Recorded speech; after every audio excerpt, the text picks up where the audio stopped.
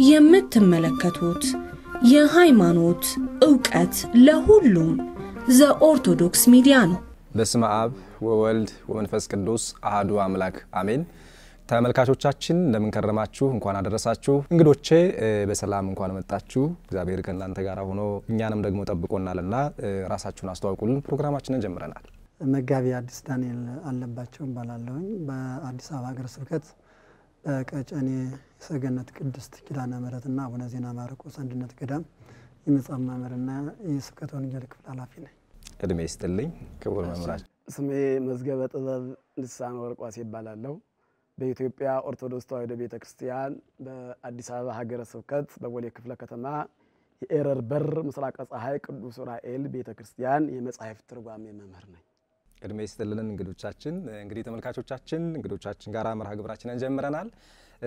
መስቀሉን ወይም የመስቀል በዓል በተመለከተ በኢትዮጵያ ኦርቶዶክስ ተዋሕዶ ቤተክርስቲያን የመጀመሪያውን ሐሳባችንን ጀምረናል። መስቀል በዓለመ መላእክት ምን ይመስላል በቤተክርስቲያናችን እይታ? መጋቢ እሺ፣ አመሰግናለሁ። መስቀል በዓለመ መላእክት እግዚአብሔር መላእክትን ፈጥሮ ካልሹኝ ካልፈለጉኝ አልገኝም ሲል ተሰውሯቸው ነበር። በዚህ ምክንያት ዲያብሎስ ሊቀ መላእክት አሐዜ መንጦላይት ሳጥናኤል ነው ስሙ። ሳጥናኤል ማለት ሊቀ መላእክት አሐዜ መንጦላይት ቅርበ እግዚአብሔር ማለት ነውና የሁሉም መላእክት የስልጣን የበላይ አድርጎ ባለ ሊቀ መላእክት አድርጎ ፈጥሮ ስለነበረ ወደ ላይ ቢያይ ከሱ በላይ የሆነ የለም፣ ሁሉም ከሱ በታይ ነበር ያለው ማለት ነው። በዚህ ጊዜ እንግዲያውስ እኔ ፈጠርኳችሁ ልበል ብሎ አሰባስቦም አልቀረን የፈጠርኳችሁ አለ መላእክት። አይ አንተ አልፈጠርከንም አሉ። ከዚህ በኋላ ነው እንግዲህ በዓለመ መላእክት በዲያብሎስ ከተጣለ ከወደቀ በኋላ ፈጣሪ ነኝ በማለቱ እግዚአብሔር በጨለማ መጋረጃ ጋርዶ ወደ እንጦሮጦስ ጣለው። ከዚህ በኋላ በመላእክት ዓለም ጦርነት ተደረገ። ስለዚህ መስቀል በዓለመ መላእክት የምንለው ዲያብሎስ በመላእክት ቅዱሳን መላእክትን በገጠመ ጊዜ በዮሐንስ ተመዝግቦ ተጽፎ እንደምናነበው ኃይል ባጡ ጊዜ ኃይል ያገኙበት ዲያብሎስን ድል ያደረጉበት በዛን ጊዜ ቃል በቃል ማለት እንደምናየው ፊዚካሊ የእንጨት መስቀል አይደለም፣ የብርሃን መስቀል ነው። ይሄንንም እንኳን በትውፊት ቤተክርስቲያን ጠብቃ የቅዱሳን መላእክትን ስዕል ስትስል የብርሃን መስቀል ያለበት በትር አሲዛ ትስላቸዋለች። ለምንድነው? ዲያብሎስን ያኔ በገጠማቸው ጊዜ ድል ያደረጉት ኃይል የተገኘው ዲያብሎስ የተሸነፈው በዚህ የብርሃን መስቀል ነው ስትል ዛሬም መላእክትን ስትስል የብርሃን መስቀል አሲዛ ትስላቸዋለች ማለት ነውና በዓለመ መላእክት ስንል ዲያብሎስ ድል የተደረገበት የወደቀበት የቅዱሳን መላእክት አሸናፊነት በመስቀሉ የተረጋገጠበት ነው ለማለት ነው። መጋቢ አዲስ መምህር ዳንኤል ክብር ይስጥልን። እንግዲህ በዓለመ መላእክት ዘንድ ያለውን የቅዱሱን የአምላካችን የኢየሱስ ክርስቶስን መስቀል በዓለመ መላእክት ምን ያህል ድል እንዳደረገ እንዲሁም ደግሞ ጥላት እንዴት እንደወደቀ ነው መምህራችን ያስተማሩን። እድሜ ይስጥልን። ተጨማሪ መጋቢ መምህራችን። መስቀል በመላእክት ከተማ ወይም በብሔረ መላእክት በዓለመ መላእክት ምንድነው ከተባለ ከተፈጥሯቸው ነው የምንነሳ። ቅዱሳን መላእክት ሲፈጠሩ መስቀለኛ ናቸው። ትንቢተ ሕዝቅኤል ምዕራፈ 1 ቁጥር 4 ላይ 40 እንስሳ ስለ ጾርተ መንበሩ ዙፋኑን ተሸክመው ዘወትር ቅዱስ ቅዱስ እያሉ ስለሚኖሩ ሲነግረን 6 ክንፍ አላቸው። ይሄንን ደግሞ ሲተረጎም 2 ክንፍ ወደ ላይ ነው፣ 2 ክንፍ ወደ ታች ነው፣ አንዱ ክንፍ ወደ ቀኝ ነው፣ አንዱ ክንፍ ወደ ግራ ነው። ይሄ ማለት መስቀልያ ነው። መስቀል ማለት አራቱን አቅጣጫ የጠበቀ ምስራቅን፣ ምዕራብን፣ ሰሜንን፣ ደቡብን መስቀልኛ የሚባለው ይሄ ነው። ስለዚህ ቅዱሳን መላእክት ምን ሰርተው ይኖራሉ? በአገልግሎታቸው ዘወትር የሚያገለግሉ ናቸው። ሰባህያን የሚያመሰግኑ፣ ወመዘምራን የሚዘምሩ፣ ቀዋሚያን ደግሞ ምንም ረፍት የሌላቸው ቀዋሚያን ናቸው ሁልጊዜም። ይሄ ነው እንግዲህ ረቂቃን ስለሆኑ መንፈሳውያን ስለሆኑ ረፍት የማያሻቸው ናቸው። ስለዚህ ራእየ ዮሐንስ ባለ ራእዩ ምዕራፍ 4 ቁጥር 4 ላይ ስለ 40 እንስሳ ይነግረናል። ይህን ከተናገረ በኋላም ደግሞ ስለ 24ቱ ካህናተ ሰማይ 24ቱ ካህናተ ሰማይ 6ቱ በምስራቅ፣ 6ቱ በሰሜን፣ 6ቱ በምዕራብ፣ 6ቱ በደቡብ ይህ ማለት መስቀል ያሰርተው ያመሰግናሉ። አጠንተ መንበራሉ እንደ ዲያቆናት እንደ ቀሳውስቱ ነው ያገለግላሉ። ስለዚህ 40 እንስሳ የሚባሉት ገጸ አንበሳ ገጸ እንስሳ ገጸ ንስር ገጸ ሰብ ናቸው እነዚህ በአራቱም አቅጣጫ ገጸ አንበሳ ስለ አራዊት ገጸ ንስር ስለ አዕዋፍ ገጸ እንስሳ ስለ እንስሳት ገጸ ሰብ ስለ ሰዎች ያማልዳሉ ምን ሆነው ከተባለ መስቀል ያሰርተው ነው የሚኖሩት መስቀል ያሰርተው ይኖራሉ ማለት ነው ይሄንን አለባበስ አራያ ትምህርተ መስቀል ነው ትምህርተ ፍርሃት ነው ትምህርተ ተልቆ ያገልግሎት ወይም ያቋቋም የመላእክት አኗሯን ይህንን ይመስላል ማለት ነው ንህነ ማይበረ መላእክት ወጠነ ተናግሮ በእንተ ውቱ መስቀል ክቡር ስለዚህ እኛ ኢየሱስ ክርስቶስ ገና ከመምጣቱ በፊት እጹብ ስለሆነው ስለ ቅዱስ መስቀሉ ማይበረ መላእክት በመላእክት ነገድ በመላእክት ዓለም ስለ መስቀል እንነጋገር ነበር ጀምረናል ነው የሚለው እንደም ንህነ ማይበረ መላእክት ወጠነ ተናግሮ እኛ ማይበረ መላእክት ነገድ መላእክት የመላእክት ማይበር አለ ማይበረ ሚካኤል ማይበረ ገብርኤል ማይበረ አርባዕቱ እንስሳ እያንዳንዱ በየነገዱ ማይበር አለ በዚያ ማይበር ልክ ደግሞ ምን አለ ከተባለ መስቀል አለ ማለት ነው ለባሳያነ መስቀል ናቸው ስለዚህ የመላእክት የቅዱሳን መላእክት መለያቸው ምንድነው ቢባል ቅዱስ መስቀሉ ነው ከቅዱስ መስቀል ውጭ ያሉት ደግሞ ምንድናቸው ቢባሉ አጋንንት ወይም የዲያብሎስ ሰራዊት ናቸው ማለት ነው ስለዚህ መላእክትን የምንለይበት እንደውም በቅዱስ መስቀሉ ነው ማለት ነው Gmeskel መምራችን ተመልካቾቻችን እንግዲህ እናታችን ቤተክርስቲያን ያስቀመጠችልን ስርዓት ይሄንን ይመስላል የመስቀሉ ኃይል በመላእክት ከተማ እንደዚህ አይነት ኃይል እንዳለው የወደቀውን ጥላት ዲያብሎስን ያንበረከኩበት ጨለማውን ወደ ብርሃን የሚቀይረውን ኃይል መስቀል ይዘው እንደተሻገሩ እንዳሻገሩ ደግሞ እኛም ከዚህ ትምህርት ተምረን እምነታችን የጸና እንዲሆን እግዚአብሔር መንፈስ ቅዱስ ከሁላችን ጋር ይሁን ከአፍታ ቆይታ በኋላ እንመለሳለን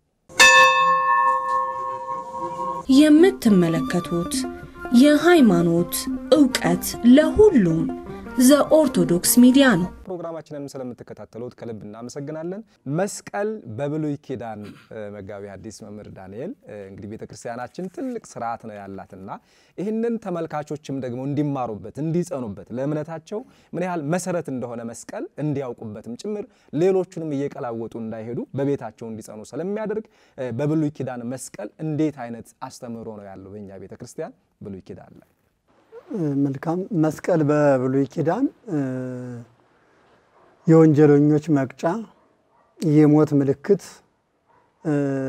እና ከእግዚአብሔር የተለዩ ሰዎች ሁሉ ወይም በቃ የኃጢአት ምልክት ነው በዛ ዘመን የሞት ምልክት የወንጀለኞች መቅጫ እና የተረገሙ ተብሎ የሚታወቁ ሰዎች የሚሰቀሉበት ስለሆነ መስቀል በመስቀል የተሰቀለ ሁሉ የተረገመ ነው ተብሎ ነበር የሚታወቀው ይሄንንም የሚነግረን በዘዳግም መጽሐፍ ምዕራፍ 21 ቁጥር 22 ላይ ስናነብ ከህዝቡ መካከል ኃጢአት የሰራ ሰው ቢኖር በመስቀል ቢሰቅሉት በመስቀል የተሰቀለ የተረገመ ነውና እንደተሰቀለ አይደር ወዲያውኑ ምድሪቱን እንዳያረክሳት አወርደው ይቅበሩት ይላል ስለዚህ በብሉይ ኪዳን መስቀል የመርገም ምልክት ነበር የመርገም ምልክት በመስቀል የተሰቀለ ሰው ሁሉ የተረገመ ነው መስቀሉ ራሱ ስለሚሰቀሉበት የርግማን ምልክት ነበር ማለት ነው የርግማን ምልክት ሆኖ ነው የኖረው ያ የርግማን ምልክት ይሁን እንጂ ግን በጊዜውም ቢሆን የመስቀል ምልክት ስለሆነ የመዳን ምልክት ይሆንላቸው ነበር በምሳሌነት ማለት ነው በአማናዊነት አይደለም በዘሁልቅ ምዕራፍ 29 ቁጥር 4 ላይ ተጽፎ እንደምናነበው መስቀሉን ኃጢአት በሰረው ጊዜ እስራኤል ኃጢአት ሰርተው እግዚአብሔርን አሳዝነውት በእባብ አምሳል ወይም እባብ ተነስቶ እንዲነድፋቸው ባደረገና እነሱ በሞት ባለቁ ጊዜ ሲጮሁ ወደ እግዚአብሔር ስለምኑ እግዚአብሔር ሙሴን የነሐስ እባቡን የናስ አድርጎ ማለት ነው እባብ ነው የሚመስለው ግን መስቀል ያድርገ ነው የሚለው መስቀለኛ አድርገህ የናስ እባብ ሆኖ እሱን ስራና ስቀልላቸው ህመሙ ያልጸናባቸው መልኩን ይያዩ ህመሙ የጸናባቸው ደግሞ ትመታላቸዋለ ድምጹን እየሰሙ ይፈወሱ ብሎት ነበር እና ይሄን አደረገላቸው ያንን ሲያዩ ከህመማቸው ያ ነዘረባብ ተነስቶ ሲፈጃቸው የነበረው ቆመላቸው ከሞት ዳኑ የጸናባቸው ድምጹን እየሰሙ የሚድኑ ሆነዋል ማለት ነው። ይሄ በዛ በብሉይ ኪዳን የተደረገ ለሐዲሱ ኪዳን ድህነትም የሚያመለክት ነገር ግን የመርገም ምልክት ሆኖ ነው የቆየው በብሉይ ኪዳን ማለት ነው።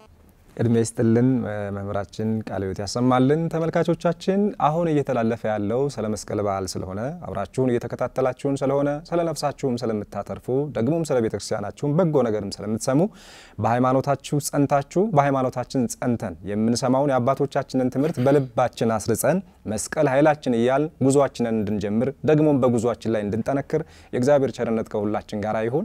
በሱ ሐሳብ ላይ ተጨማሪ ሐሳብ ይንገሩን። ይህ መስቀል በብሉይ ኪዳን የሚጀምረው ከገነት ነው። ከገነት ነው። እንዴት ነው ከገነት ሲባል አዳምና ሔዋን በገነት ከገቡ በኋላ እንዳይበሉት የታዘዙት ነበር። ያም ጸበለስ ነው። ስለዚህ የወደቁት በእጽ ነው። እንግዲህ በእንጨት ነው። በእጽ በለስ ነው የወደቁት፣ በእንጨት ነው። አሁንም የሚመለሱት እንግዲህ በእጽ ነው። ወደ ገነት የወጡም በእጽ ነው፣ የሚገቡም በእጽ ነው። እጽ ጸበለስ ነው፣ ያውኑ ደግሞ ዕፀ መስቀል ነው። ስለዚህ ምን ማለት ነው? እጽ ያዩ እጽ ይቀትል ዕፀ በለስ ነው። እጽ ያዩ ደግሞ ቅዱስ መስቀል ነው። ይሄንን እንግዲህ ምንድነው ያለ? በዘርህና በዘሯ በሴቲቱ መካከል ጥልን አቆማለሁ እነሱም ይቀጠቅጡሃል ተብሏል። እንግዲህ ይሄን የተባለ እባቡን ነው።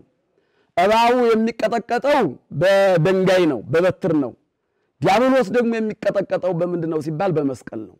ይሄ ገና ከገነት ሲወጡ ነው የተስፋ የተነገራቸው። አንተ አናት ራሱን ተቀጠቅጠዋለህ፣ እሱም ደግሞ ሰኮናህን እያለ ይከተላል ይነክሳል ብሎ ሲለው አርዌ እባቧም ስትረገም የሚቀጠቅጥበትን ሰጥቷል። የሚቀጠቅጥበት ዲያብሎስ ምንድነው ሲባል መስቀል ነው። ገና ከዚህ አንስቶ በልቡናው ቋጥሮት የኖረው ነው። በልቡናው በአዳም ከልጅ ልጅ እወለዳለሁ በመልተ መስቀል እሰቀላለሁ አድንሃለሁ ብሎታል። እንግዲህ ይሄ ተስፋ መቼ ነው የነበረ ሲባል በአዳም በህሊናው ውስጥ በህሊና አዳም በልቡና አዳም ተስሎ የነበረ ነው ቅዱስ መስቀል ማለት። ይሄ በሐሙስ ዕለት የሚለው ቁጥሩ ሲቆጠር ኑሯል። ኩሌቶቹ በከዋክብት በፀሐይ በጨረቃ እየቆጠሩ እስከነ ሊቀ ነቢያት ሙሴ ድረስ ደርሷል ማለት ነው። ከዚህ በኋላ እንግዲህ ቅድም መምህራችን ያሉት ደግሞም ኦሪት ዘጸአት ምዕራፍ 14 ቁጥር 16 ላይ ስለ ሙሴ በትር እናያለን። ዘጸአት በጥቅሉ ከግብጽ የወጡበትን የሚያሳየን ባሕረ ኤርትራ የተከፈለበትን እናምናየው። በምንድን ተከፈተለ ሲባል በበትር ነው። ያ በትር ደግሞ ምን አራያ ነው የምን ምሳሌ ነው ሲባል የቅዱስ መስቀሉ አራያና ምሳሌ ሆኖ ያገለገለ ነው። የሙሴ በትረ ሙሴ ማለት ነው። ማን ተከፈለ? ኤርትራ። እነማን ተሻገሩ? እስራኤል። በአዲስ ኪዳን ማን ተከፈለ? ባሕረ ሲኦል። ማን ተሻገሩ? ነፍሳት። ወዴት ገቡ? ገነት። በኤርትራ በዚያ ጊዜ ግን የት ወረዱ የት ሄዱ ሲባል ኤርትራን ተሻግረው ወደ ሀገራቸው እንደገቡና ያለን ማለት ነው። ሙሴ ኢየሱስ ክርስቶስን ይወክላል፣ በትሩ መስቀሉን ይወክላል። ማርያም እህተ ሙሴ ደግሞ ምን ብላለች? ንሴብሖ ለእግዚአብሔር ስብሐ ዘተሰባ እያሉ አመስግነዋል። እንግዲህ ድንግል ማርያም ደግሞ በኋላ እናየዋለን ተአብዮ ነፍሴ ለእግዚአብሔር ነፍሴ እግዚአብሔርን ከፍ ከፍ ታደርገዋለች እያለች ኢየሱስ ክርስቶስ ታመሰግን እናያለን ማለት ነው። ስለዚህ በብሉይ ኪዳን በምሳሌነት አገልግሏል። በትረ አሮንም አገልግላለች፣ በትረ ሙሴም አገልግላለች። ማንን ወክለው ነው ሲባል ቅዱስ መስቀሉን የኢየሱስ ክርስቶስ ገና በአዲስ ኪዳን የሚመጣውን መስቀል ወክለው አገልግለዋል ማለት ነው። በኤርትራ ባህር ማን ሰጥሟል ሲባል ፈርዖን ሰጥሟል። በሲኦል ማን ወድቋል ሲባል ይሁዳን ወድቆ እናገኘዋለን። አሁን እነሱ ግን ተሻግረዋል። እነሱ ከተሻገሩ በኋላ ባህሩ እንደገና ሞልቶ የብስ ሆኖ የተሻገሩበት እነሱ ገብተውበታል ማለት ነው። እነማን? ግብፃውያን ወይም ፈርዖናውያን እስከነ ሰራዊቱ ድረስ ሰጥመዋል ማለት ነው። እንግዲህ የዲያብሎስ ተከታዮችም የይሁዳ ተከታዮችም የሸጠም ያሸጠም የገዛም ማለት ነው ወደ ሲኦል እንደወደቀ እናየዋለን። ስለዚህ በብሉይ ኪዳን የቅዱስ መስቀሉ ምልክት ነበረ፣ ተስፋው ነበረ። የኖህ መርከብን በአምሳለ መስቀል ተሰርታ ነው የምናያት። የኖህ መርከብ ራሱ እንግዲህ በመስቀሉ ያመኑ በፊትም ቢሆን በመስቀሉ ያመኑት ተስፋ መስቀሉን በልቡናቸው የያዙት በመርከቡ ድነዋል ማለት ነው። ርግበ ኖህ ራሱ መስቀል ሰርታ ነው የመጣቸው። ያንን ቄጠማውን ይዛ ሐጸ ማይስራዌ ነትገ ማይድምሳሴ የጥፋቱ ውሃ ጎደለ፣ ቀዘቀዘ፣ በረደ ስትል ቄጠማ ይዛ መጣለች ነው የሚላት እንግዲህ ምን ሰርታ መጣች ከተባለ መስቀል ሰርታ ተስፋ መስቀልን ሰርታ ወይም የመስቀሉ ተስፋ ይደርሳል ትድናለ ለጊዜው ከጥፋት ውሃ በኋላ ግን ከሲኦል ወጥተህ ወደ ገነት ትገባለህ ስትል ይህንን ሁሉ እናያለን ማለት ነው ባጭሩ በብሉይ ኪዳን ተስፋ መስቀሉ ነበረ ነገረ መስቀሉ ነበረ እነዚህ ሁሉ ብሉይ ኪዳን እንግዲህ የአዲስ ኪዳን መግቢያ በር ነው የሚባለው ባጭሩ ስናየው እንደ ጥቅሉ እንደ ጥላ እንደ ምሳሌ እንደ መርገፍ ሆኖ የሚያገለግል በብሉይ ኪዳን ውስጥ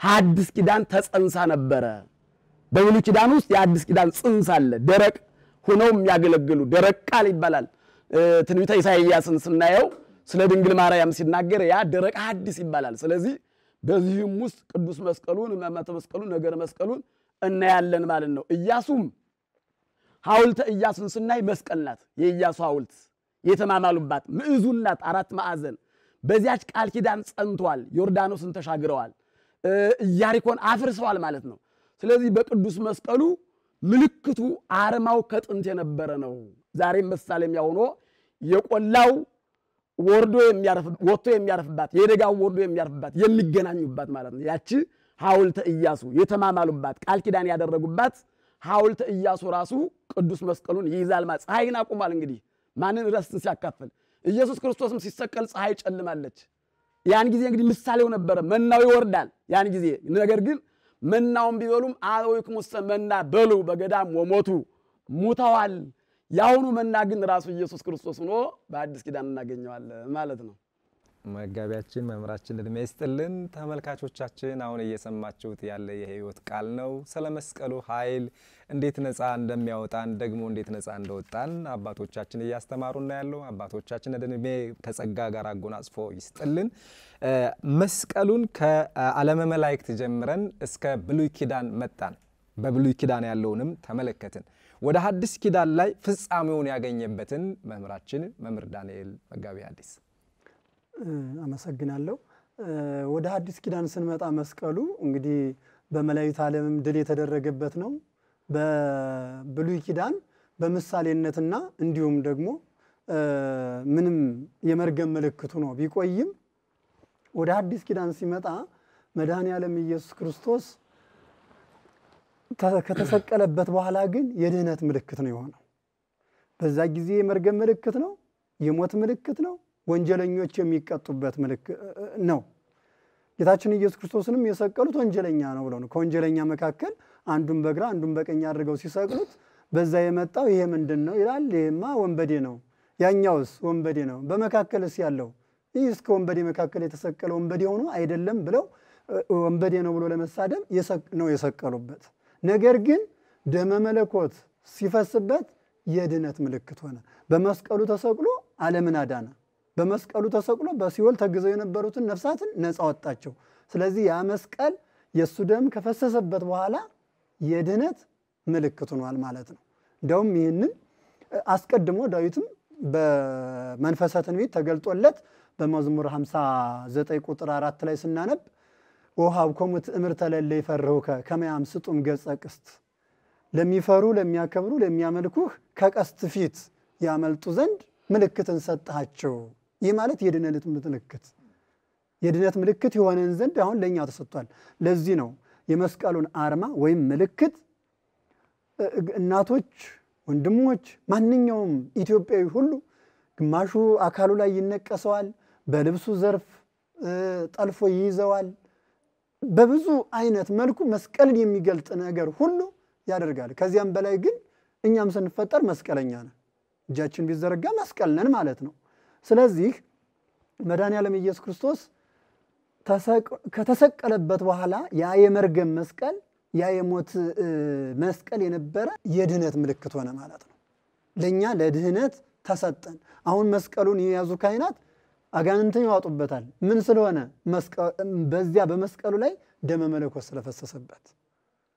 መለኮት ስለፈሰሰበት ማለት ነው መስቀሉ ከዛ በፊት ግን የወንበዴዎች መቅጫ ነው የመርገም ምልክት ነው የሞት ምልክት ነው አያድንም ነበር ሰቦቹ እንደውም እኮ የተለያየ በሮማውያን ሥርዓት በቤተክርስቲያን ታሪክ ስናነብ ወይም ስንማር የምናገኘው የተለያየ መስቀል ይሰሩ ነበር አራት አይነት መስቀል እንደነበራቸው ይታወቃል ነገር ግን ጌታችን ኢየሱስ ክርስቶስ የተሰቀለበት መስቀለኛ ብቻ ነው እሱ መስቀል ግን ደሙ ስለፈሰሰበት ዛሬ ካህናት በዚያው አምሳል በተሰራው መስቀል አሁን ደሙ የፈሰሰበትን አይደለም ካህናቱ የሚይዙት እኮ ነገር ግን በዚህ አምሳል ስለተሰራ ቃል ኪዳኑ ስላለ ወሃብኮሙ ትእምርተ ለለ ይፈሩከ ለሚፈሩ የመስቀል ምልክት ነው ትእምርት ማለት ምልክት ነው ስለዚህ ምልክት አድርጎ ለክርስቲያኖች ስለሰጠ ድዊ ይፈወስበታል አጋንንት ይወጡበታል ስንሳለመው እንዳውም አባቶቻችን እንደሚያስረዱን ኃጢያታችን እንደ ቆሎ ይረግፋል ነው የሚለው ስለዚህ ይህን ሁሉ የሚያደርግ ስለሆነ በአዲስ ኪዳን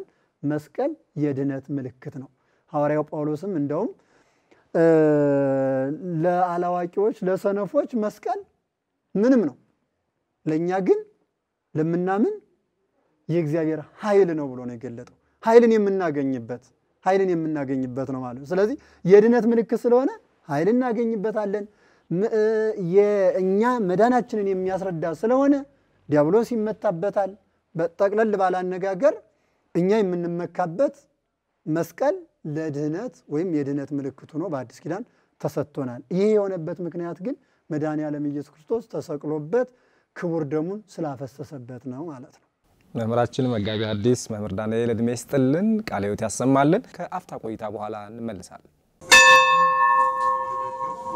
የምትመለከቱት የሃይማኖት ዕውቀት ለሁሉም ዘኦርቶዶክስ ሚዲያ ነው ፕሮግራማችንን ስለምትከታተሉት ከልብ እናመሰግናለን መምህራችን በዚህ በአዲስ ኪዳን ላይ ያለውን ሰፋ ያለ መብራሪያም ስለሚፈልግ አሁን ተመልካቾቻችን ስለ መስቀሉ ኃይል መስቀል ስንል እንግዲህ የክርስቶስ መከራ መስቀል ነው በዛ ውስጥ ላይ ያገኘነው ብዙ ትሩፋት ብዙ ህይወት ብዙ ሰላም አለና ይሄም ሰፋ ብሎ ዝርዝር ብሎ እንዲቀርብላችሁ ለተመልካቾቻችን ይቀጥሉልን ነው መልካም በአዲስ ኪዳን ነገረ መስቀሉ መስቀል ብሂል መልተ ሁሉ ነገር ነው ከሁሉ ነገር በላይ ነው አንደኛ ቆሮንቶስ ምዕራፍ 1 ቁጥር 17 ላይ ወነገረ መስቀሉሰ እበዱቱ በሃበ ጉላን በጠፉት ዘንድ የመስቀሉ ነገር ስንፍና ነው ሞኝነት ነው ወለለሰንና ለኛ ግን ለምናመው ነው ግን ኃይላችን ነው ጽናችን ነው ብርታታችን ነው የሚለው እንግዲህ በዚህ መስቀል ቅድም መምህራችን መምህር ዳንኤል እንደነገሩን አጋንንት ይወጡበታል ለምን ዲያብሎስ ድል የተነሳበት ስለሆነ መሳሪያችን ነው በብሉይ ኪዳን ተቀጠቅጠዋለህ አናታናትክን ወይም ራስክን ተቀጠቀጣለህ የተባለው በቅዱስ መስቀሉ ነው የመስቀሉን ምልክት አባቶቻችን ይዘው አለቱን ሲነኩት ውሃ ይፈልቅበታል ውሃ ብቻ አይደለም ያ ማየ ህይወት ነው አጋንንት ይወጡበታል ድውያን ይፈውሱበታል የሞቱ ሰዎች ይነሱበታል ማለት ነው ለዚህም እኮ ነው መስቀሉን ለምን ቀበሩት ቢባል ስለሚያድን ነው ለሚጠፉት ሞኝነት ነው ለኛ ግን ኃይል ነው እኛ በተለይም በኢትዮጵያ ኦርቶዶክስ ተዋሕዶ ቤተክርስቲያን ከልጅነት እስከ ዕለተ ሞት ድረስ ልጅነት የሚለው ሀብተ መንፈስ ቅዱስ ያገኘንበትን ሀብተ ወልድና ስመ ክርስትና ያገኘንበትን ዕለት ነው ከዚያ ላይ ስንጠመቅ ጀምሮ አሐዱ አብ ቅዱስ አሐዱ ወልድ ቅዱስ አሐዱ ውእቱ መንፈስ ቅዱስ ብሎ ማየገቦ በመልተ መስቀል በቀራንዮ ሲሰቀል ከመስቀሉ ላይ እንዳለ እንደ ለፊደል ሆኖ ወርዷል የሚለው አንዱ በአንድ በኩል ደም በአንድ በኩል ውሃው ለምንጠመቅበት ደሙ ለመጠጣችን ስጋው ለምግባችን ውሏል ስለዚህ ያ የወረደበት ስለሆነ ደመ መስቀሉ ወይም ደሙ ያረፈበት ስለሆነ ሲያድን ይኖራል ማለት ነው ዘውቱ ስቴነ ወስዋጭነ እምዳይጽ በምንደክም ጊዜ ምርኩዛችን ነው ስንደነግጥም ስንነሳም ሁሉ ጊዜም በመስቀሉ ያማተምን ምግባችንም እንነሳለን ማለትና የምንጠመቀው ዋው በላይ ይፈሳል ቅዱስ መስቀሉ ከታይ ይደረጋል የሚጠመቀው ከታይ ይሆናል ስለዚህ የምንጠመቅም በቅዱስ መስቀሉ ነው ማተብም እናስራለን በቅዱስ መስቀሉ አምሳል ማለት ነው ገና ከልጅነት አንስተ እስከ ለተሞት የክርስቲያኖች ሞታቸውም መቃብራቸውም ከቅዱስ መስቀሉ ጋር የተያያዘ ነው ሳጥናቸውም ወይም ሲገነዙ በነጭ በፍታ በነጭ ሻሽ ይደረግና በትምህርተ መስቀል ነው የሚገነዙት እንዲሁም አባቶቻችን ካህናቱ አገናነዙ ይለያያል ትምህርተ መስቀል እንዲያርገው ተላብሰው ነው በአገልግሎት ጊዜም መስቀል ያሰርተው ነው በምስራቅ በምዕራብ በሰሜን በደቡብ በማይሌት ይህንን የኢትዮጵያ ኦርቶዶክስ ተዋሕዶ ቤተክርስቲያን በሥርዓተ ማይሌት ይልቁንም በቅኔ ማይሌት በሚባለው አገልግሎት አመት እስከ አመት ክብሪት የሚባለው ቅኔ በመንደነ የሚደረግ መምህር በመስቀል ነው አመት እስከ አመት ሁሉ ጊዜ የማይቋረጥም ካንገታቸው መስቀሉ ከልቡናቸው ምስጢሩ ካንደበታቸው ደግሞ ወንጌሉ ሁሉ ጊዜ የሚነገራል ማለት ነው ስለዚህ የመስቀሉ ፍቅር ምን ያህል እንደሆነ ፍቅረ ዮሐንስ እያንተገ በጊዜ ሕማሙ ቅዱስ ዮሐንስ ከመስቀሉ ስር ተገይቷል ድንግል ማርያም ተገይቷል ከመስቀሉ ስር ምን እናገኛለን ለሚለው ድንግል ማርያምን እናትነት ወይም እናታችሁ ናት ተብላ የተቀበልናት ከቅዱስ መስቀሉ ስር ነው ማለት ነው ስለዚህ ቅዱስ መስቀሉ እንደ ኢትዮጵያ ኦርቶዶክስ ተዋሕዶ ቤተክርስቲያን አስተምሮ በመስቀሉ ጥልን ገደለ ነው የሚለው አይደለም የፍቅር ምልክታችን የሰላም ምልክታችን ኤፌሶን ምዕራፍ 2 ቁጥር 16 ላይ በመስቀሉ ቀተሎ ለጽል በመስቀሉ ጥልን ገደለው በመስቀሉ ኮነ ሕይወትነ በመስቀሉ ሕይወታችን ሆነ በአጹረ መስቀሉ እንዲሁም በመስቀል አጥር ታጥረን ነው እርሶም የለበሱት እንግዲህ ትምርተ መስቀሉን ለብሰው ነው የመጡ ትምርተ መስቀሉን ከደረተው ታለ ነገረ መስቀሉ በልቡናው ታለ ማለት ነው እንደዚህ ሆነን ነው የምንኖረው በእጃችን የማይለይም በልብሳችንም በምንለብሰው ልብሳችን በዚህ ሁሉ ኢትዮጵያውያን መስቀሉን እንሰራለን ነው የሚለው ይልቁንም ደግሞ የሚገርመው ደግሞ ሌላው ምስጢርና ሌላው ታሪክ ዓለም ሲፈጠር ዘመን ሲቆጠር ምድር ሲደላደል የመስቀል አርማ የመስቀል አምሳል የመስቀል ተራራ ያለባት ኢትዮጵያ ናት በሌላው ዓለም የለም አንብር መስቀሌ በዲበ መስቀል ተብሎ በአባቶቻችን ዘመን ተጽፎ በግሸን ደብረ ከርቤ ላይ የሚታየው እንግዲህ መስቀሉ ከመምጣቱ በፊት ምን ነበር ማለት ነው መስቀል አለ ሰው የሰራው ሳይሆን እግዚአብሔር ያበጀው መስቀል አለ ወበአመት ትራይ ዋቆ ዘዘልፍ ደብረ ከርቤ ዘመስቀል ኦፍ ብሏታል ባለቅኔ በየአመቱ ትታያለች እሷም ደግሞ የመስቀል ወፍ የምትባላለች በመስቀል አካባቢ ነው የምትመጣው ሌላ ጊዜ የለም እንደውም አንድ ሰው እየቆየ የሚመጣ ከሆነ ምን ይባላል እንደ መስቀል ወፍ ብቅ ትላለ ይባላል እና የመስቀል ወፍ የምትባልና ደብረ ከርቤን እንግዲህ በየአመቱ የኢትዮጵያውያን መገናኛ ነው ስለዚህ እነሱም እንደ መስቀል ወፍ ሄደው መስቀሉን ተሳልመው ስለሚመጡ ባለቅኔው ደብረ ከርቤ ዘመስቀል ወፍ ደብረ ከርቤ የመስቀል ወፍ ናት ማለት መስቀሉ አለባት መስቀሉን ተሸክማ ለመስቀሉ ዙፋን ሆና የምትኖር ናት ሀገረ እግዚአብሔር የእግዚአብሔር ሀገር መካነ ምስጢር ከሚያሰኛት አንዱ የኢትዮጵያ ደሴት ወይም የኢትዮጵያ ምድር ደብረ ከርቤ ናት የሚገርመው ነገር በመስቀል አምሳል በመስቀል ተራራ ያለባት ገና መስቀሉ ሳይመጣ በዓለም መላእክት ይያለ ምድር ሲፈጠር ኢትዮጵያ ላይ መስቀል አለ ማለት ነው ብዙዎቻችን ካየነው በደንብ አድርገን ካየነው መስቀል አለ ስለዚህ አሁን ቅዱስ መስቀሉን ከመስከረም 10 ቀን ነው የምንጀምረው በዓሉን ተቀጸል እንደተከበረ መስከረም 10 ቀን ነው የገባው ወደዚህ የኢትዮጵያ ኦርቶዶክስ ተዋሕዶ ይልቁንም ልውላይ ምሮ ብርሃነ ዓለም ቅዱስ ጳውሎስ ዝንቱ መስቀል ቤዛነ መድኃኒትነ ይመስቀል መድኃኒታችን ሆነ ለአዳም ዛግቦ ውስተ ገነት አዳምን ወደ ገነት መለሰው እኛንም ደግሞ ከመስቀሉ ስር እንድንድን እፀ ስርየት ነው የሚለው እፀ መድኃኒት ኃጢያታችን የምናቀልበት መድኃኒታችንም ነው በቅዱስ መስቀሉ ለዚህ ነው ኢትዮጵያውያን ካህናቱ መስቀላቸውን ይዘው አምመው ጠምጥመው ሲሄዱ ምእመናኑ ሄደው ከጉልበታቸው ይሰግዳሉ ይሳለማሉ ያን ጊዜ እግዚአብሔር ይፍታ ባላቸው ጊዜ ካህኑ እንደ ቅርፍት እየተላጠ ይወድቃል የሚያሰቃየው ወይም ደግሞ በህልም በቅዠት የሚመጣው መንፈስ ርኩስም እግዚአብሔር ይፍታ ብሎ ቅዱስ መስቀሉ ከግንባሩ ላይ ሲያስቀምጠው ይለቃል ማለት ነው ስለዚህ ባጭሩ ቅዱስ መስቀሉ የወንጌል አገልግሎታችን መጀመሪያም መነሻም መድረሻም ነው ከሲኦል ወደ ገነት የገባንበት ከአሳር ወደ ክብር የተሻገርንበት ተጣልተን የነበርነው የታረቅንበት አብረን የዘመርንበት ምን ተጠመቅበት ምን በላበት ምን ተጣጣበት ሁሉ ሀብታችን ቅዱስ መስቀል ነው መምህራችን እድሜ ይስጥልን አብዝቶ ጸጋውን ያጎናጽፍልን ተመልካቾቻችን በእናታችን በቅድስት ቤተክርስቲያን መስቀል እንደዚህ አይነት ሚስጥር አለው መስቀል እንደዚህ አይነት ኃይል አለው መስቀል እንደዚህ አይነት ክብር አለው መስቀል እንደዚህ አይነት ህይወትን ይሰጣል ተመልካቾቻችን አሁንም ይሄን ከመሰለ መስቀል ይሄንን ያህል ከሆነ ክብሩ ታዲያ እንዴት ነው እኛ ያከበር ነው ያለው በመስቀሉ ምን ያህል ህይወት እንዳገኘንበት ከአባቶቻችን እንዲህ ከተማረን እያንዳንዳችን የመስቀሉ ፍቅር በልባችን አለ ወይ መጋቢ ሐዲስ ይሄንን የመሰለ ትምርት ያላቸው ምእመኖቻችን እየሰሙን ያለ መስቀሉን ግን ከዚህ በስከጀርባ ሲያከብሩት ይታያል የመስቀሉን በዓል ስናከብር ልናተርፈው የሚገባ ነገር ብዙ ነገር አለ በዋናነት ግን በመስቀሉ ምን ተደረገ ነው በመስቀሉ ድህነት ነው የተደረገው በመስቀሉ ህይወት ነው የተገኘው እንጂ መለያየት መጠፋፋት አይደለም የተለያዩት አንድ ሆኑ ይህ ማለትም እንደውም ቅዱስ ጳውሎስ መስቀሉ በሰማይም ያሉትን በምድርም ያሉትን አንድ አደረገ ይላል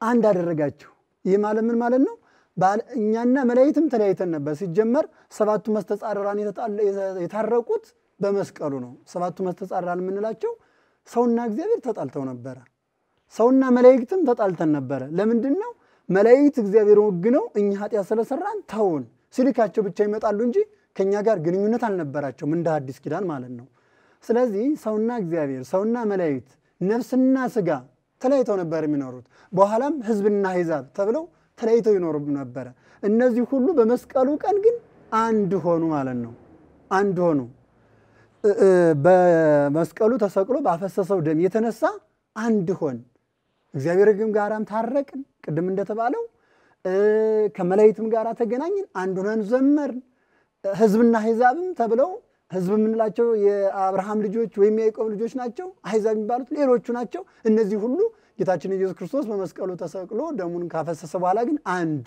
አምኖ የመጣው ሁሉ አንድ ክርስቲያን ወደ መባል መጣ አንዲት ምእመን ቤተክርስቲያን እኮ አንዲት ምእመን ነው ምንላታው ምእመን ነን ማለት ነው ወደ አንድነት የመጣንበት መስቀል ነው ስለዚህ መስቀሉን ስናከብር ያንን ማሰብ መቻል አለብን ወደ አንድነት መምጣት እየበሉ እየጠጡ እየተጣሉ እየሰከሩ በመለያየት ማክበር ይሄ መስቀሉን መናቅ ነው እድሜስትልን መጋቢ ሐዲስ የሰማነውን ሁላችንም የምንማርበት እንዲያደርግልን ቀረ የሚሉት መጋቢ ሐዲስ ካለ ተጨማሪ ሐሳብ በረከተ መስቀሉ እንዲደርሰን በአጽረ መስቀሉ እንዲጠብቀን እመኛለሁኝ እንግዶቼ ክብር ያድልልኝ መጣታችሁ ይሄንን የመሰለ የመስቀል በዓል ተመልካቾቻችን በእንደዚህ አይነት ትምርት ህይወታቸው እንዲቀጥሉ ስላደረጋችሁ ከልብ እናመሰግናለን እግዚአብሔር ያክብርልን ተመልካቾቻችን አሁን የሰማችሁትን ከቤተክርስቲያን የሰማነውን ሕያው ቃል በመስቀል ያተረፍነውን ይዘን ለሌሎቹ ማስተማሪ ህይወት ደግሞ በእያንዳንዳችን እንድንጀምር የእመቤታችን አማላጅነት የቅዱሳን ጸሎት በረከት የእግዚአብሔር ዘላለማዊ ፍቅርና አምላክነት ከሁላችን ጋር ይሁንልን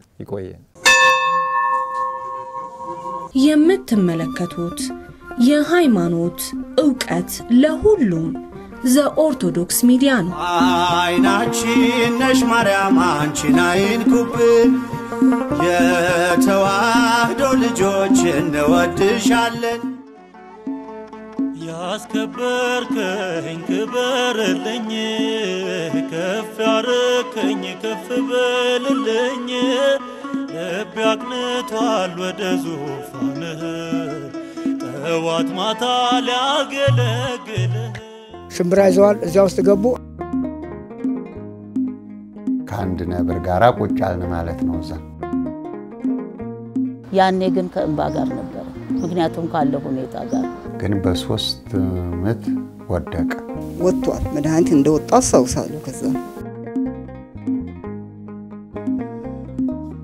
እምነቴም ያወቁት ምንነቴም ያወቁት በሳቸው ወሬ ለፓትርያርኩ ለአቡነ ጳውሎስ መነገሩ ነው ቀስተ ደመና እስከመታይ ድረስ ደርሷል በመንግስት በኩል ያለው ስጋት ይሄ መንግስት ይገለብጣል ነው ክፍል 1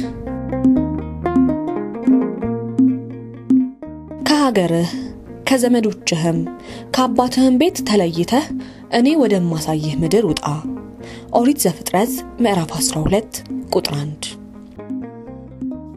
የ21 ዓመት ወጣት ሳለ በ1978 ዓመተ ምህረት ከአዲስ አበባ ወጥቶ እግዚአብሔር በራእይ ወደ ነገረው የምነና ህይወት አመራ ይህንን ውሳኔ ሲያጸና ቤተሰቦቹን በመሰናበት ያፈራውን ሁሉ ጥሪት በተወለደበት ስፍራ የሚገኘውን ለእናትና አባቱ መጦሪያ እንዲሆን አደረገ ነገር ግን መላ ቤተሰቡ በወጣቱ ውሳኔ ግራ ተጋብቷል ቢሆንም ግን የእግዚአብሔር ጥሪ በመሆኑ ማስቀረት አልተቻላቸው በእናት አባቱ ቤት የነበረውን ጨል ያውጥቶ ከጣለ በኋላ እግዚአብሔር ወደ ገለጠለት ወደሚጸልይበት መሶቢቱ አሻገባ በወቅቱ የተፈጠረውን የመጀመሪያ እህታቸው ባል ቄስ አደፍርስ እንዲህ ያስታውሱታል ማንንም ሰው ማይደርስበት ቦታ ዋሻ ቦታ ገቡ ሻማ ይዘዋል ክብሪት ይዘዋል ጧፍ ይዘዋል ሽምብራ ይዘዋል እዚያ ውስጥ ገቡ ከዚያች ቅርብ ነች ዋሻዋ ከዚያች ወጥቶ ሲወጣ ጨልዋን ነው መጀመሪያ ወንዝ ጨምሮ ሄደው የፈቀደለት እግዚአብሔር ለዚህ ነው ይሄው ወደ ዓለምን እንግዲህ እየመለሰ ያዳነም የታመም ያዳነ እዚህ ደርሷል እዛ በመጸልይበት ጊዜ እግዚአብሔር በእውነት ቀርቦኝ ነበር ማለት ነው ጥሩ ነገር ለመናገር እዚህም እንድደርስ ይረዳኝ ያ በዛች ሰዓት በዛች ደቂቃ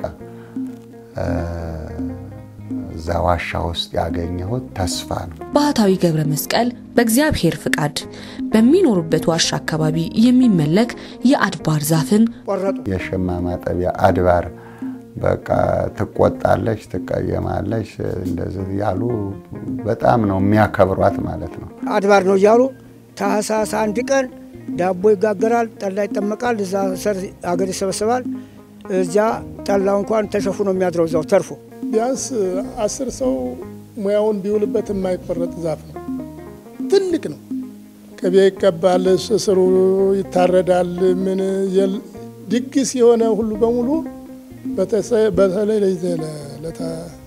ለግንቦት ልደታ ምን የማይደገስ ድግስ የለም ውስጡ እዚያ ስር ሲጨፈር ነው የሚታደረው ነበር ከባድ አምልኮት ነበር ማንንም ሳያየኝ ከወንድሜ ደጅ ትልቅ መጥረቢያ ወስጄ ዛዛፉ ጋር ሄድኩ ሚካኤልን የኮሳት እንደነገረኝ ደገም ከዛ በኋላ ከስር አንድ ጊዜ ነው የመታሁት ከላይ ደግሞ ሁለት ጊዜ ነው የመታሁት ትልቅ ዛፍ ነው ግን በሶስት ምት ወደቀ ይህም በአካባቢው ያመልኩ የነበሩ ሰዎች የዛፉን መቆረጥ በተመለከቱ ጊዜ ጩኸት ጀመሩ ሰው ጥይት እየተኮሰ ማን ነው ምንድነው ያለ መብረቅ መታው ይሁን ሰው የቆረጠው ያወቁት ነገር የለም ግን ሰው እየፎከረ መሳሪያ ይዞ ጥይት እየተኮሰ ወጣ ጠቅላላ ሰው ወጣ በዚህም ምክንያት ለመጀመሪያ ጊዜ ባህታዊ ለእስር ተዳረገ ከወረዳው ፖሊስ ከደብረ ብርሃን ደግሞ ወታደሮችና ፖሊሶች በአንድ ላይ ሆነው ከዋሻ የመተው ያዙይ ማለት ነው ከ3 ወር እስራት በኋላ መቤታችን በራእይ ተገለጸችልኝና ገብረመስቀል ከዚህ እስር ቤት በ29 ተወጣለህ ከዛ ባሶና ወረና ይባላል ፍርድ ቤቱ ደብረ ብርሃን እዛ ፍርድ ቤት ሲያቀርቡኝ ፍርድ ቤቱ ደግሞ ናይ ስንፈልግ ትመጣለህ ለቀናሃል አለኝ ልክ በ29 3 ሰዓት ስቀርብ በቃ ተለቀሃል ተባለ በተጉለት አካባቢ ወደሚገኘው የያኔው ሳሪያ ቅዱስ ሚካኤል በአሁኑ ኩኬለሽ ዋሻ ማርያም ገዳም የሚባለው ቦታን አግኝተው ባህታዊ በእግዚአብሔር ፍቃድ ሊጸልዩ ገቡ የመጀመሪያ ስማቸው ግራዝማች ኃይሌ ዳርጌ ይባላል በአሁኑ ስማቸው ደግሞ አባ ኃይለ ጊዮርጊስ ይባላሉ እና ያንን ዋሻ አንድ ዋሻ ቆፍረው እንደ ቤተ ክርስቲያን ቆፍረው አዘጋጅተው አንድ ልጅ እግር ይመጣል እሱ ሲመጣ ቁልፉን ተሰጠዋል ብሏቸው እግዚአብሔር ነግሯቸው ነበር መጀመሪያ እና ይጠብቁ ነበር ከዛን የስመጣ እሳቸው ደግሞ አዲስ አበባ ዝምስካይ መድኃኔ ዓለም ነው የሚኖሩ ባስቸኳይ ልጁ መጥቷል ባስቸኳይ ተነስታ ደብረ ብርሃን ሳሪያ ሂድ ይላቸዋል ቁልፉን ይዘው እሳቸውም እኔም በ9 ሰዓት ደረሰ ሁለት እኔ ቀደም ብዬ ነበር የገባሁት እየዞርኩ ነበር ቤተክርስቲያኑ እየተሳለም ልክ ቄሶች በር ካህናት በር ስደርስ እሳቸው ደግሞ ከኋላ መጡ እዛ ጋር ተገናኝተን እንደሚተዋወቅ ሰውን ካሁን በፊት እንደተያየ ሰው እንደሚተዋወቅ ሰው ተቃቅፈን ተሳሳምን በላንተን ስጠብቅ ነበር አሁን እኔ ከአዲስ አበባ ነው የመጣሁት ላስረክብ ነው ቁልፉን የመጣው ብለ ተያይዘን ወደ ኩኬለሽ ወረድን ያኔ የእግዚአብሔርም ዋሻ ነበር ከዛ ያችን አንዱን ዋሻ ቁልፉን ሰጡኝ እዛ ገብቼ ከአንድ ነብር ጋራ ቁጫልን ማለት ነው እዛ በእግዚአብሔር ኃይል ከዳቢሎስ ጋር ውጊያና ተጋድሏቸውን ጀመሩ 3 ወር ከጸለይኩ በኋላ እንግዳ መምጣት እንደዚህ ማረፊያ ጸበል ማጥመቂያ ከዛ ደግሞ ሌላ ቆፈርኩኝ ማለት ነው ከዛ እንደዚህ ስንቆፍር የኩኬለሽ የማርያም ቤተክርስቲያን ቆፈርን የስላሴ ቆፈር ከዛ ወደ ገብርኤል ስንደርስ እኔ ወጣሁ ከዛ ማለት ነው።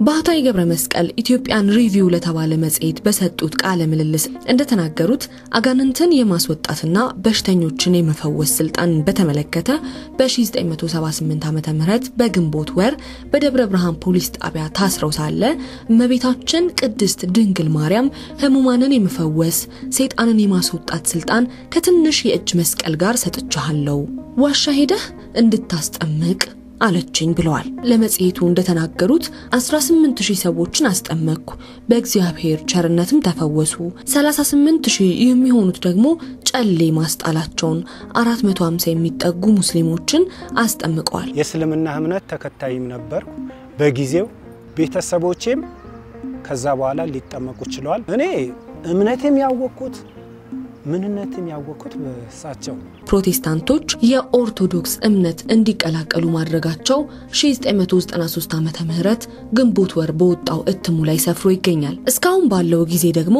28400 ሙስሊሞችና ከ884000 በላይ መናፍቃንን አስተምረው የንስሐ ቄደር ጥምቀት በማስጠመቅ ወደ እናት ቤተክርስቲያን እንዲመለሱ አድርገዋል።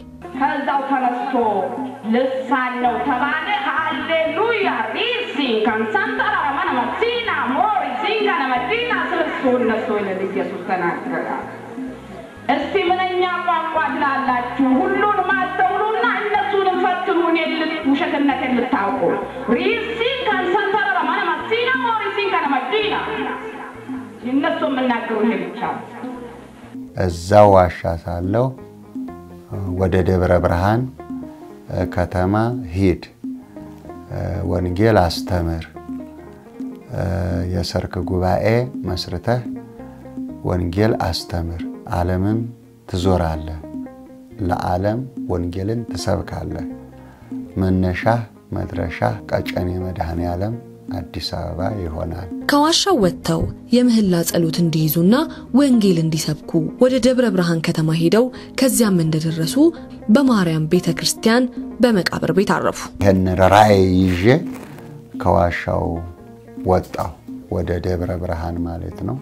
ደብረ ብርሃን ያንሳስ ማርያም አስተዳዳሪ ነበሩ።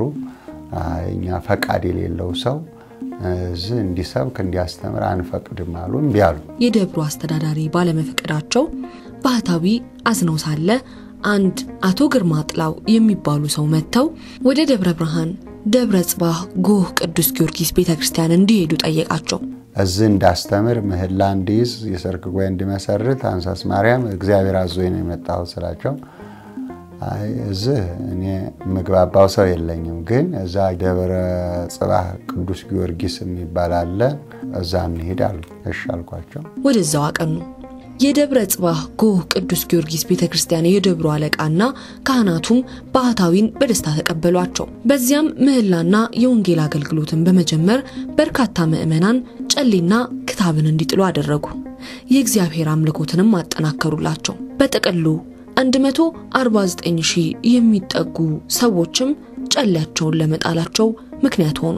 ይህንንም መልካም ተግባር የተመለከቱት የሰሜን ሸዋ ሀገረ ስብከት ሊቀ ጳጳስ ብፁዕ አቡነ ኤፍሬም ባህታዊ Gmeskel ወንጌልን እንዲያስተምሩና ህሙማንን እንዲያስጠምቁ በ1981 ዓመተ ምህረት የፈቃድ ወረቀት ሰጧቸው።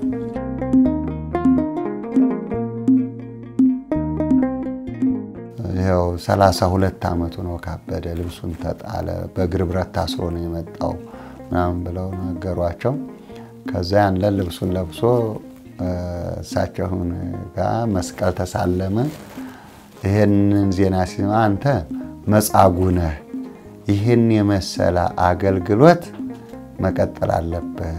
ስለዚህ አንደኛ የደብሩ ካህናት ጧት ኪዳን እንዲያደርሱ በቤተክርስቲያኑ ኪዳን እንዳይቋረጥ፣ ሁለተኛ ነገ ጧት መተህ ፈቃድ ሰጣለሁ። ጧት እንደቀጠሩኝ ሄድኩ። ወዲያው ደብዳቤ ጽፈው በሳቸው ሀገረ ስብከት ላለው አገልግሎት ደብዳቤ ሰጡኝ ማለት ነው። ከዚህ በኋላ ባህታዊ Gmeskel ከእግዚአብሔር አንድ ራእይ ተገለጠላቸው። ይህም ራእይ Gmeskel ተነስተ ወደ ወይንዬ ገዳም ሂድ በዛ የወይንዬ ተክለ ሃይማኖት ገዳም መስርት ብሎ እግዚአብሔር ተናገረኝ። ባህታዊም ከህፃን እስከ አዋቂ በሄዱበት ሁሉ ይወዳቸዋል። ህዝቡን ተሰናብተው ወደ ታዘዙበት ሊሄዱ ሲዘጋጁ ሁሉም አዘነ። ነገር ግን እየመጣው ጠይቃቸዋለሁ ብለው ያዘኑትን ሁሉ አጽናንተው በዛ ሳሉ ከበሽታ ድነው የተከተሏቸውን ወንዶችና ሴቶችን አስከትለው ወደ ወይንዬ ተክለ ሃይማኖት ተጓዙ። አይ እኔ እንግዲህ መከተለው የእግዚአብሔርን ትእዛዝ ነው። ቁጭ በል ሲለኝ ቁጭ ማለት ነው። መታሰር ሲለኝ መታሰር፣ ሂድ ሲለኝ መሄድ፣ አስተምር ሲለኝ ማስተማር ነውና አሁን ወደ ወይንዬ ሄድ ተብያለሁ። እንግዲህ እዚህ ያሉት ካህናት፣ ምሁራን፣ መምህራን እንዲያስተምሩ። በዚያም በደረሱ ጊዜ በቤተ ክርስቲያን ቅጥር ግቢ በሚገኘው የመቃብር ቤት አረፉ። በአካባቢው የተጣሉትን በማስታረቅ ወንጌልን በማስተማር ህዝቡን ማነቃቃት ጀመሩ። ከዛ ወይንዬ ተክለ ሃይማኖት ለሴቶቹ የእጅ ስራ እየሰሩ ወንዶቹም ደግሞ በትምህርት በእጅ ስራ በተለያየ ነገር እንዲሰሩ ከዛም ጧት ማታ ምህላ አለ ጸሎት አለ እና ቤተክርስቲያኑን ደግሞ እዛ የሚሰራበትን ቤተክርስቲያኑ አዲስ ቤተክርስቲያን የሚሰራበትን አሳየኝ። አሁን ተሰርቷል። ሊሰራ የማይወድ አይብላ ብለን አዘናችሁ ነበርና ሁለተኛ ተሰሎንቄ ምዕራፍ 3 ቁጥር 10።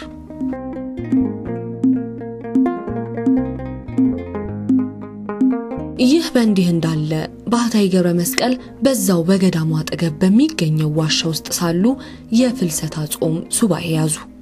የፍልሰታ ጾም እየተገባደደ ባለበት ወቅት ነሐሴ 13 ቀን 1982 ዓመተ ምህረት ከወትሮው የተለየ ራእይ ይታያቸዋል። ነገሩም እንዲህ ነው የሆነው። ገብረመስቀል ከእንግዲህ የሕይወት ታሪክህ በዓለም ተባስቶ ይበተናል። ብዙ ደስታም ብዙ ፈተናም ወደምትቀበልበት መድረሻህም መነሻህም ወደ ሆነው ወደ አዲስ አበባ ቀጨኔ ደብረ ሰላም መድኃኔ ዓለም ቤተክርስቲያን ትሄዳለህ። ቤትህም ከዚያ አለ። ቁልፉን ያዝ። የምነግርህን ስማ፣ አስተውል፣ አትቸኩል። ወንጌልን በዓለም ዞረህ ታስተምራለህ። ብዙ ነፍስ ታድናለህ። በአብርሃም ስም ትጠራለህ። ደሃ ሰብሳቢ፣ መጽሐፍ አከፋፋይ ትሆናለህ። ባህታዊ ገብረመስቀል ይህንን ራእይ እግዚአብሔር እንደገለጸላቸው ባወቁ ሰዓት ተደስተው እግዚአብሔርን አመሰገኑ። በዚህም መነሻነት ባህታዊ ገብረመስቀል የወይንዬ ተክለ ሃይማኖት ገዳም መናንያንን ተሰናብተው መስከረም 28 ቀን 1983 ዓመተ ምህረት እንደታዘዙት ወደ አዲስ አበባ በማምራት በቀጨኔ መድኃኔ ዓለም ቤተክርስቲያን ደረሱ። የቀጨኔ መድኃኔ ዓለም ቤተክርስቲያን አለቃውን ጠየቅኳቸው እና እኔ ከዋሻ ታዝዤን የመጣሁት በዚህ በቀጨኔ መድኃኔ ዓለም ሰውን ይዘህ እግዚኦ በል፣ የመንግስት ለውጥ ይሆናል፣ ወንጌል አስተምር ብሎኛል። ወደ 17 መልእክቶች ናቸው ይዤ የመጣሁት። ነገሩ አልጋ ባልጋ አልሆነላቸው። የደብሩ አስተዳዳሪ ወንጌልን በደብሩ ለማስተማር ከጠቅላይ ቤተ ክህነት ፈቃድ እንደሚያስፈልጋቸው ነገራቸው። ሊያስገቡኝ ስላልቻሉ እኔ ደግሞ አሁን አንድ ማርገጃው ጋር አንድ ሰው ቤት ተቀመጥኩ ማለት ነው። እስከ ጥቅምት ወር አጋማሽ ቢጠብቁም ለጥያቄያቸው መልስ የሚሰጥ አካል ጠፋ።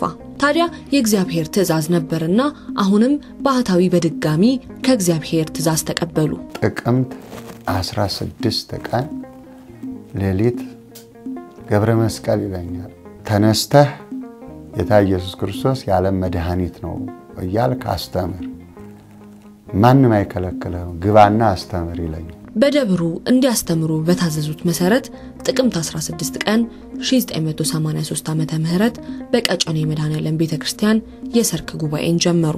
እኔ ተልኬ ነው የመጣሁት እንደዚህ ስለ አንድ 3 እናቶች ጠጋሉ እነሱን እየመካከርኩ ስል ሌሎች ደግሞ እየሰሙ መጡ። ጧት ነው ማስተምረው። ጧት እየሄድኩ እዛች ቆማለሁ። እዛች ስቆም ሰዎቹ ይሰበሰባሉ። እነሱም ውጣ ለማለት ሰው ደግሞ እየበዛ ስለመጣ ዝም ከዛ በኋላ ግጥም ሲል ደግሞ ግቢው ሲሞላ ወደ መድረክ ወጣው። መድረኩን ያስ ግቢው እየሞላ ሄደ። ጠቅላይ ቤተ ክህነትም ሀገረ ስብከቱም ሁሉም አወቁ። ከዛ ትንቢቱንም እየተናገርኩ ምህላውንም እያደረስኩ ወንጌልም እያስተማርኩ ቀጠልኩ ማለት ነው። መድኃኔዓለም በርካታ ምእመናንም በትምህርቱ መሳብ ጀመሩ። ጉባኤው እየሰፋ ሄደ። በዚህም የተለያዩ ጥያቄዎችን ይዘው እየመጡ ባህታዊ ማብራሪያ በመስጠት እምነታቸውን አጠነከሩ። ይህ የሰርክ ጉባኤ ግቢው አልበቃው። መድኃኔዓለም ማርገጃውን ግቢውም ሞላ። አራዳ ጊዮርጊስም ጴጥሮስ ወጳውሎስም ዮሐንስ ወልደ ነጎድጓድም በዚህ ባሉት በአዲስ አበባ ያሉት ትልልቅ አድባራት ትልቅ ህዝብ ነበር የሚሰበሰበው። በዚህም ህዝበ ክርስቲያኑ በወንጌል እየጎለበተ በሃይማኖቱ እየጠነከረ ባህታዊ የጀመሩት የስብከት አገልግሎት በኢትዮጵያ ኦርቶዶክስ ተዋሕዶ ቤተክርስቲያን ትልቅ አስተዋጽኦ ማበርከት ችሏል። ብፁዕ ቅዱስ አቡነ ጳውሎስ ተሾሙ። ፓትርያርክ ሆነው ተሾሙ። በእያንዳንዱ ቤተክርስቲያን ሰው ኖረም አልኖረም የሰርክ ጉባኤ እንዲኖር ቤተክርስቲያን እንድትከፈት ብለው ፓትርያርኩ አወጁ። ያን ጊዜ ደግሞ የበለጠ ተነሳ ማለት ነው። የኔን ጅማሮ እንዲሳካ አደረጉት ማለት ነው። ሃይማኖታችን እኮ የሚፈቅደው የወደቀውን ማንሳት፣ የተሰበረውን መጠገን፣ የተራበውን ማብላት፣ የተጠማውን ማጠጣት፣ የተራቆተውን ማልበስ ይሄ ነው እኮ ሃይማኖታችን የሚፈቅደው። ለዚህ የበቃሁት እኔ በአባታችን ትምህርት ነው። አባታችንን እለት በሚያደርጉት በሚሰጡት ትምህርት በሚሰጡኝም ድጋፍ ነው። እግዚአብሔር ይመስገን ከመጀመሪያው ጀምሮ ቄደር ተጠምቄ በስጋው ደግሞ ተወስኜ ከዛ በኋላ ይመስገን አሁን ለምንኩስና በቅቻለሁ። ምህላ ታላቅ በረከትን የሚያሰጥ ለሀገር ለወገን የሚጠቅም በቤተ ክርስቲያን ጥላ ስር ለሚኖሩ ምእመናን በአንድነትና በፍቅር በመተሳሰብ ለመኖር ከእግዚአብሔር ጋር የሚያገናኝ መሰላል ነው። 78 መስከረም 12 ላይ ሁለት ነገር ነው የጀመረው። አንደኛው በአትኳር ቅዱስ ሚካኤል ቤተክርስቲያን እዛው 2 ዓመት በቀደስኩበት ቤተክርስቲያን ውስጥ ዝናብ የለም ነበርና ዝናብ ተቋርጦ ስለነበረ በዛ መስከረም 12 ላይ ህዝቡን በጡርምባ ተራራ ላይ ነው ያለው ሚካኤል ዙሪያውን እየዞርኩ በጡርምባ ጠራሁት ህዝቡን ስጠራው መጣ። ህዝቡ ስጠራው ስለመጣልኝ ከዛ መጀመሪያ ምህላ ደረስን ማለት ነው። በዛ ነው የተጀመረው።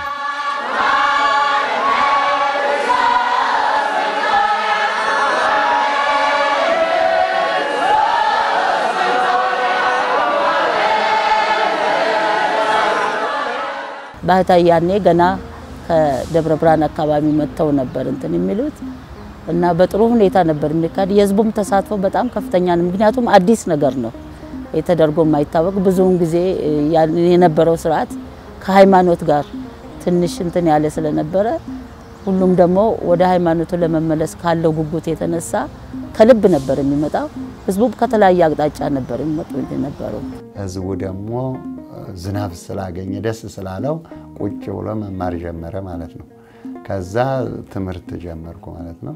አሁን ወንጌሉና ምህላው አንድ ላይ ነው የተጀመረው፣ እኩል ነው የተጀመሩት። ሐምሌ 30 ቀን 1984 ወደ ናዝሬት ከተማ ቅዱስ ገብርኤል ቤተክርስቲያን በመሄድ የፍልሰታን ጾም ሱባኤ በመቃብር ቤት ገብተው ከሱባኤውም በኋላ ከእግዚአብሔር እንደሚከተለው መልእክትን ተቀበሉ። በመላ ሀገሪቱ ጸሎተ ምህላ እንዲደረግና ሱባኤ እንዲያዝ በኢትዮጵያ ውስጥም የተሰራው ኃጢአትና ግፍ ይታጠባል። ያንዱ ሱባኤ 7 ቀን ሆኖ በ21 ዙር ያልቃል። ኢትዮጵያም ይቅርታን ታገኛለች። እህል እንደ አፈር ይታፈሳል፣ ፍቅር እንደ ውሃ ይፈሳል። ስደት ወደ ኢትዮጵያ ይሆናል።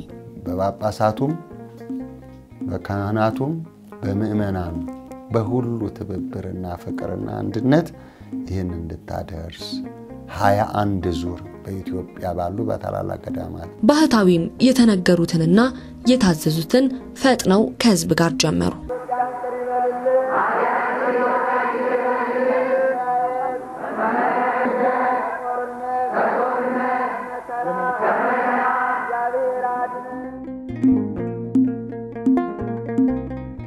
ከእንባ ጋር ነበር። አሁን ብላ ስናደርግ እንባ የለም። ያኔ ግን ከእንባ ጋር ነበር። ምክንያቱም ካለ ሁኔታ ጋር ሁሉም ስጋት ላይ ነው፣ ሁሉም ጭንቀት ላይ ነው። ከዛ ጭንቀት ለማውጣት ደግሞ ከእግዚአብሔር መለመን ስለሚያስፈልግ ያ ነው። መጀመሪያ ናዝሬት ገብርኤል ቤተክርስቲያን ነው። ከዛ ቀጥሎ አርማ በርጊዮርጊስ ነው። 9 ቀን በእውነት መንፈስ ቅዱስ የወረደበት ትልቅ ጉባኤ አድርገን ከዛ ቀጥሎ ደብረ ብስራት ዜና ማርቆስ ገዳም ነበር። ከዛ ምድረ ከበደ አቡነ ገብረ መንፈስ ቅዱስ ገዳም ነበር። ከዛ ቀጥሎ መናገሻ ጋራ መድኃኔዓለም 421 ሰው ይዤ ነው የሄድኩት። እንደዚህ ያደረግን አራዳ ጊዮርጊስ፣ ጴጥሮስ ወጳውሎስ፣ ቀጨኔ መድኃኔዓለም እንደዚህ ያደረግን ስንጸልይ 19 ዙር ደረስን ማለት ነው። ሱባኤውም በሰፊው በየሀገሩ መከናወኑን ቀጠለ። ነገር ግን ብዙ ተግዳሮቶች በወቅቱ ነበሩት። ባትሪያሪኩን እርሱ ነገ ጠዋት ባትሪያሪክ ይሆናል፣ እርሱን ይጥሎታል፣ ያወርዶታል። ገብረ መስቀልን ደግሞ ባትሪያሪክ ያደርጋሉ የሚለው ወሬ ለባትሪያሪኩ ለአቡነ ጳውሎስ መነገሩ ነው። ሁለተኛው ደግሞ በመንግስት በኩል ያለው ስጋት ይሄ መንግስት ይገለብጣል ነው። እኛ ምን ሄደው ጠዋት 12 ሰዓት አይደለ? እነሱ ሌሊት 10 ሰዓት ተነስተው ዙሪያውን በሰንሰለት ቁልፍ ያደርጋሉ በሩ።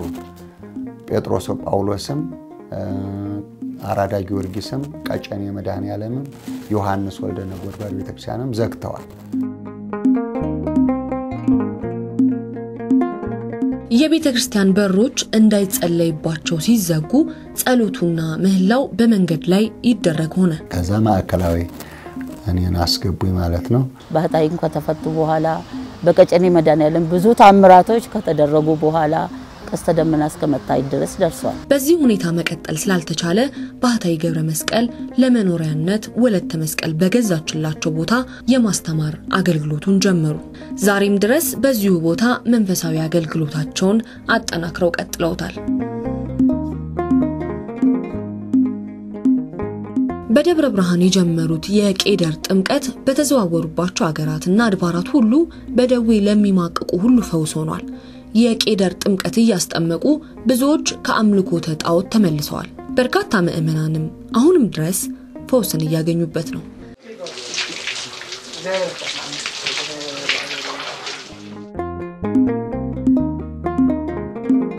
ሁለቱን ባልና ሚስት የማያስማማ በቤታቸው የሚበጣበት የአረብ መተት ነው።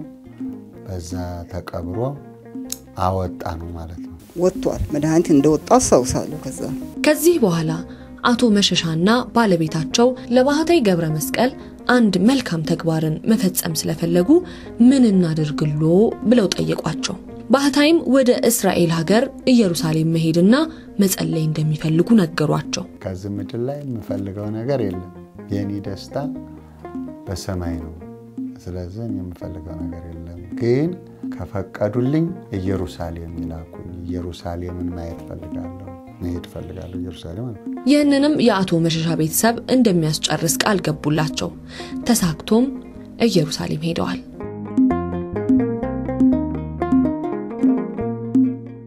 በ1993 ዓመተ ምህረት ነሐሴ ወር መጨረሻ ላይ በታተመው ምኒልክ ጋዜጣ ላይ የባህታዊ ገብረ መስቀልን የውጭ ሀገራት ጉዞን ሲያሰፍር በመጀመሪያ ኢየሩሳሌም ሲያቀኑ ከአዲስ አበባ ወደ ግብጽ ከዚያም እስራኤል ገብተው በኢየሩሳሌም ጎልጎታ የጌታ መቃብር ተሳልመው 40 ቀን ጸሎት አድርገው እንደተመለሱ አስፍሯል።